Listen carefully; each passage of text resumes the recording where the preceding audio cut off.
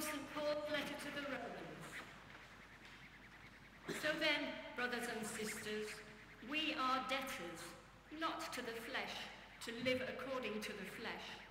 For if you live according to the flesh, you will die.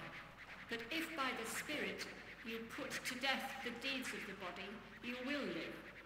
For all who are led by the Spirit of God are children of God.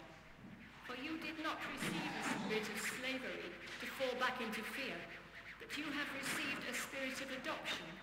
When we cry, Abba, Father, it is that very Spirit bearing witness to our spirit that we are children of God.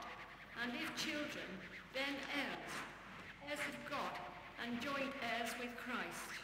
If in fact we suffer with him, so that we may also be glorified with him. This is the word of the Lord.